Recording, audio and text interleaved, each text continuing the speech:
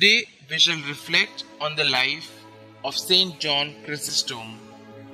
St John Chrysostom was the son of a Latin father and a Greek mother.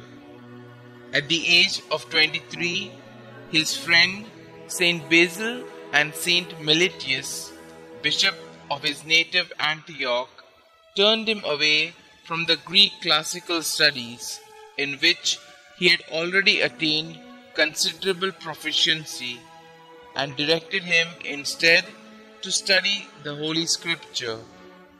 2 years later, he was baptized, ordained a lector, and thereafter lived for several years as an anchorite in a cave. Made a priest in 386, John became the very eyes, ears, and hands of his bishop, and turned more and more to the writing of treatises and books, many of which have come down to us. His greatest asset, however, was the spiritually deep content of his preaching, which came to influence life throughout the East, earning him in the process the Greek suffix Chrysostom, meaning golden-mouthed. God granted him the privilege of holding the Blessed come down from heaven during his Mass to assist at the consummation of the great mystery. After he had spent 12 years in priestly ministry, John was brought by stealth to Constantinople by the Emperor Arcadius, for he realized that the people of Antioch would not willingly let their idol depart, and there consecrated bishop of that great eastern metropolis.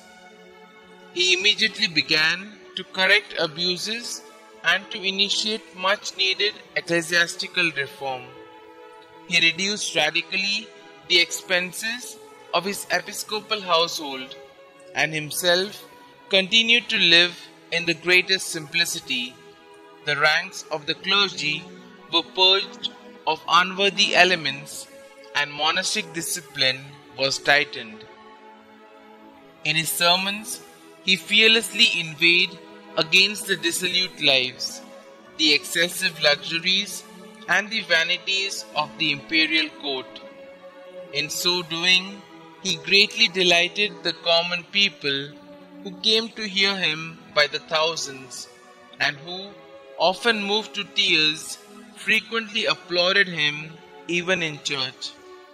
But on the other hand, this also served to swell the ranks of his intriguing enemies at court, even alienating Queen Eudocia.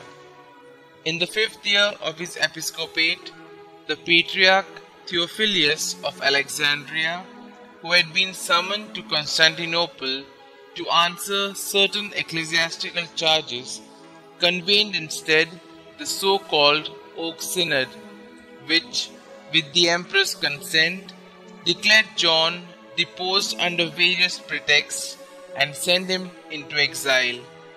But the temper of the people was such that the Empress had him recalled almost immediately. As soon as things had calmed down, however, and after 2 failed attempts on his life, John again was banished to Armenia and the wild east of the Black Sea, where, subjected to long marches and exposed to the elements, he passed away on the 14th of September, 407. St. John Chrysostom is one of the 4 great fathers of the Eastern Church and the reformer of its clergy. Its more eminent doctor and writer, he is the patron of preachers and is invoked against epilepsy.